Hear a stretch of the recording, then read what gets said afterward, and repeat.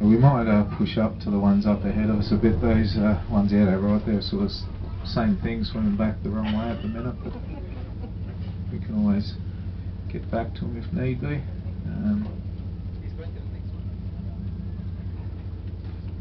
We'll just see what these ones out the right do for a minute or so, and then we might come up with others.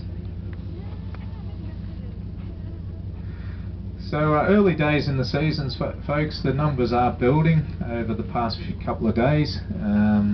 It sort of ebbs and flows, but there's estimated between 8,000 and 10,000 whales come into the bay here between mid-July and mid-October. They're not all in here at once, but